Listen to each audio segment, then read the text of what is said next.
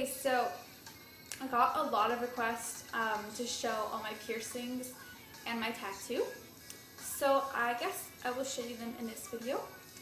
I don't have that many. I only have one tattoo and I really don't have a lot of piercings at all. But I guess I'll show you them anyways, and I guess I'll just like tell you about them. So I have my belly button pierced.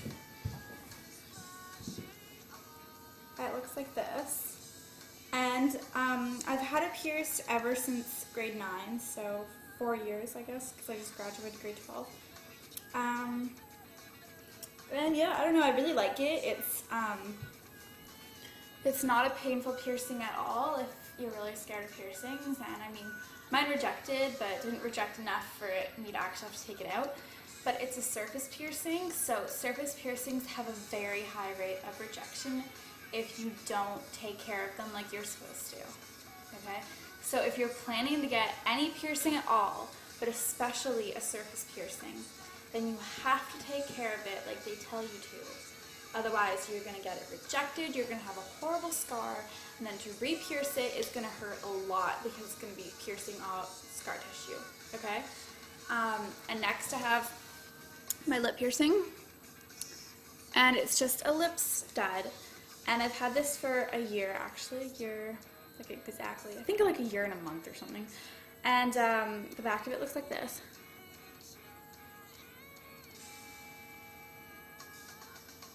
It's just like a flat plate.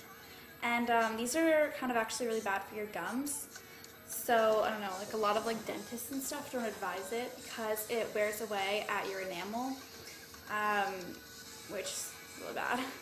But they have plastic ones now that aren't as bad for you as metal ones, but I haven't seemed to have a problem. But my boyfriend has his done, and you can like see when he flips his lip down the difference that it's made. I don't know if it was pierced in the wrong spot or something, because like my piercer said he placed it so that it will have the least amount of damage as possible, and so far it's worked. But like in his, you can see one of his gums is a lot lower than the other one.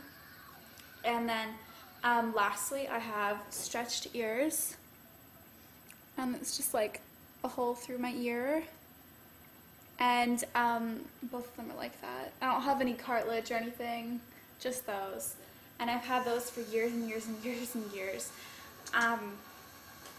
like as long as my belly button. I think I started stretching my ears in grade 6, so 6 years ago I started, and I got to this size, I think 2 years ago. 2 years ago, yeah. So I've had these ones for like 2 years. The size is 00, or also ½ inch, which is a centimeter, which is 10 millimeters. It's the biggest I'm gonna go because this is apparently the biggest size that if you do it right, if you stretch it right, then it will go back to your regular ear size, because obviously I don't want to have it forever, but I do want to have it for quite some time, because I love them. And you know what, I still do wear other earrings sometimes, like the hooked kind of earrings, because I just put it like underneath, you know? But if they're like studs, like just like the straight back, then I can't wear them, I don't think. Actually, maybe I can, I don't know. But yeah, and then my tattoo. That is my tattoo. It's at the back of my foot, and it says Destino. So it says Destino, and Destino means destiny in Italian. And the reasoning behind this tattoo was, I believe, and I live by, everything happens for a reason, because I truly believe it. Don't question me on it. If you don't think so, then please don't write a nasty comment trying to like defend your way, because honestly, I really don't care. It's the way I think, okay? And so obviously everything happens for a reason. It is a really long thing to get written. And so I got it because destiny is like the same thing, right? And so I was like, okay, well, you know, I might as well get it written in Italian because I'm Italian. I'm proud to be Italian. So I was like, okay, I'll get Destino. And it has my mom's maiden name in it too, which is Tino. So I thought that was a little interesting twist with it. And I also got it done in Paris, which was seriously the best 2 weeks of my life. So it's like I have a permanent symbol of the best times of my life on me, which is like, and then the tattoo means like how I live my life, and so it's like, I don't know, it just all went together really well. Pain level, it was like painful, but it was just like annoying. Like honestly, the best way to describe it was knife running, like a knife carving into my leg.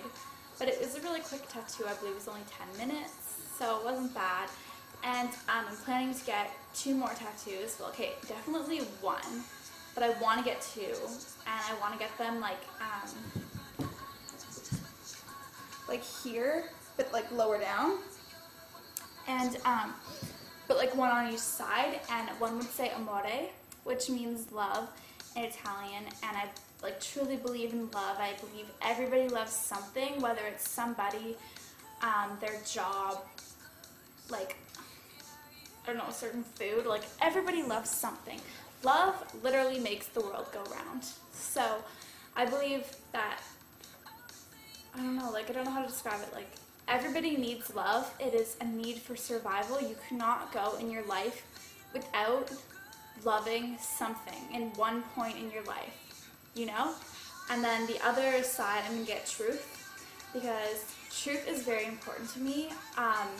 I need people to tell me the truth, and I tell the truth like all the time. I feel so bad lying. Like it's like a guilty conscience just like downing on me when I don't tell the truth. So I don't know, I'm a very truthful person, and I believe that if like you tell me the truth and it's gonna hurt me, I'd rather be hurt by it than you lie to me to try to not hurt me, and then I find out the real thing and then I'd be really hurt, you know?